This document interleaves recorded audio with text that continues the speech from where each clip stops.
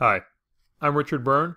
In this video, I want to show you how you can convert classic Google Sites to the new version of Google Sites. So as you can see here, I'm signed into my Google account and I'm using the classic version of Google Sites. And let's just convert this sample site that I've built. As you can see, that hasn't been updated in almost 8 years now. And at the top, we'll see this option to convert to new Google Sites. If you don't see that appear, you can also find it by going to the gear icon, select Manage Site, and then Convert to New Sites. You can request that the same people you shared the site with originally also have access to it, or you can leave that unchecked.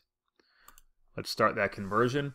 Now, if you have a site that has many pages in it, this process of conversion will take quite a bit longer than what you're about to see here on my screen, where it just takes a little bit of time to do this. So now we can continue. Let's review the new version.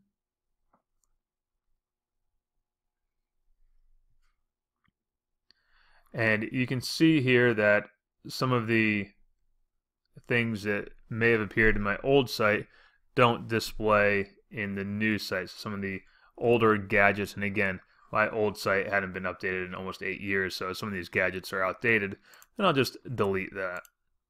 Okay. And that file doesn't exist anymore, so I'll remove that one as well. Now, if I'm happy with the new version of it, I can check out the pages. There's my materials page. Okay.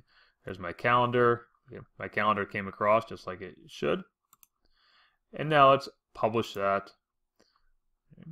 And we'll have the option to use the existing web address, which is what I would recommend if you're going to be updating your site over the summer and all of your students have previously bookmarked the old version, or you've already given out the link to the old version. I would recommend using the existing site address, or you can create a new one altogether if you'd like to. And now let's publish that.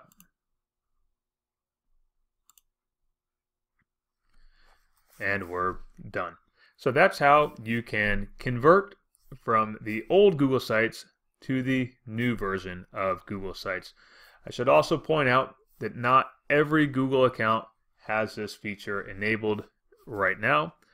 So if you don't see it right away, check back and you should get it before too long. Of course, you can always just copy and paste your old content into a new site as well.